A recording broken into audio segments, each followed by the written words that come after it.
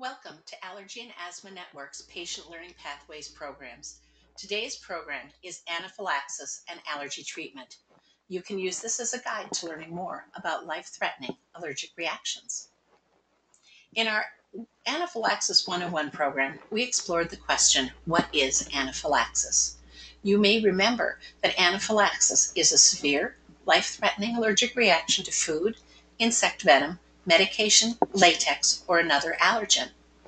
Symptoms typically involve more than one organ system and can include itching, redness, swelling and hives on the skin, itching and swelling of the lips and tongue, vomiting, diarrhea and cramps, shortness of breath, wheezing, coughing, chest pain or tightness, weak pulse, dizziness or faintness, a headache, nasal congestion, watery eyes, sweating, confusion, or a feeling of impending doom and possibly a loss of consciousness.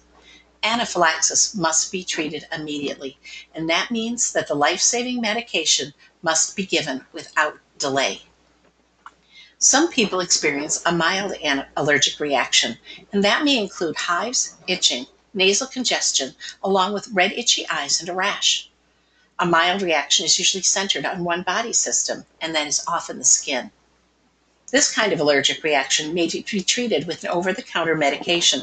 There are many antihistamines available to treat a reaction with these mild symptoms. Anaphylaxis is a very different type of response. This reaction is severe and life-threatening. Anaphylaxis affects more than one major body system, and it often progresses quickly. That's why it needs to be treated immediately, and the medication of choice for anaphylaxis is epinephrine.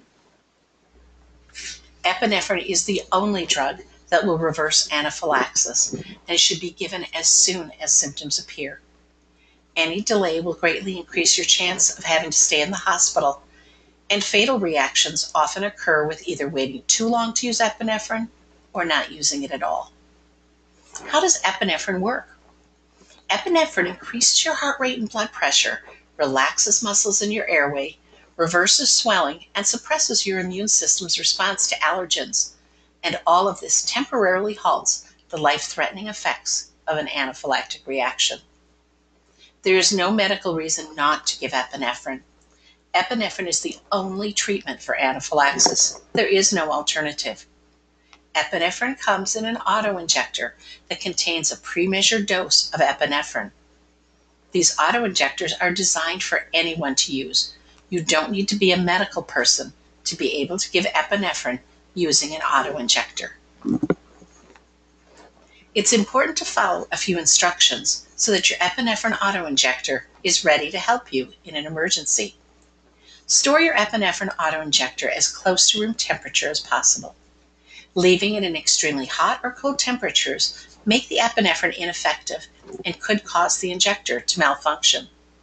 Do not store them in your car or in a refrigerator. This can also make the epinephrine ineffective. Check your device regularly to be sure the liquid inside is clear and ready to use.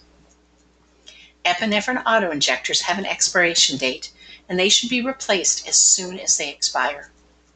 If all you have is an outdated auto-injector, you can use it in an emergency as it may provide some benefit. Check the date on your device regularly and have a backup auto-injector available. It's important to keep your epinephrine auto-injector close to you. In an emergency, you may need it within minutes. If you have used your epinephrine auto-injector for an anaphylactic reaction, you should call an ambulance and go to the emergency room for evaluation. Even if your symptoms seem to improve, you may be at risk for a secondary or biphasic reaction that will need additional treatment. It's also important to know what to expect when calling an ambulance. The 911 personnel will ask you several questions when you call. The things you need to know are the address where the patient is. Be as clear as you can when giving an address or location. You want to avoid having the emergency medical personnel looking for you, and then treatment will be delayed. They will need your name and phone number in case they need to call you back. They'll want to know the age of the patient and what happened. They're going to want to know the time when symptoms first appeared and what time the dose of epinephrine was given. It's important to tell them if a second dose of epinephrine was also given. When you get to the emergency room, be sure to share as many details as possible about the incident that may have caused the allergic reaction.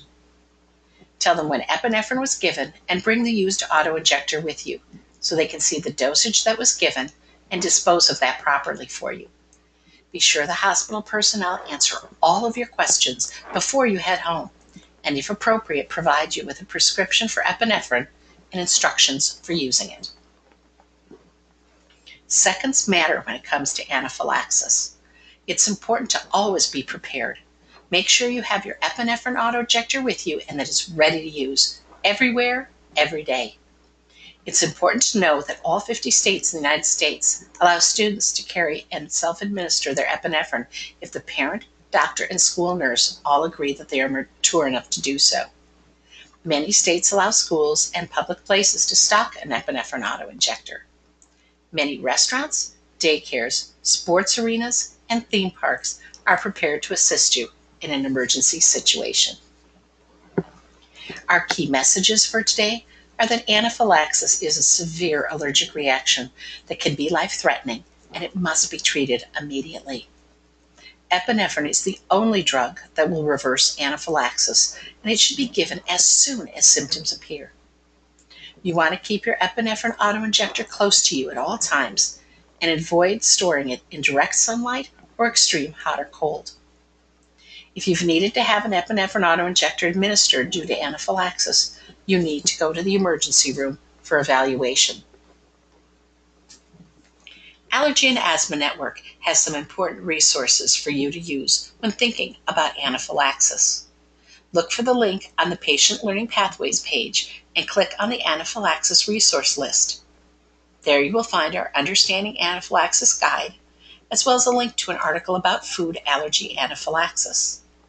You'll also find a link to our popular Ask the Allergist feature with more information about epinephrine and antihistamines.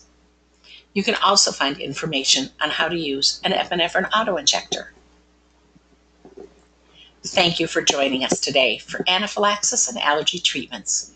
Allergy and Asthma Network is working every day to end the needless death and suffering due to asthma, allergies, and related conditions through outreach, education, advocacy, and research. Please join us for another Patient Learning Pathway presentation as we partner with you to breathe better together.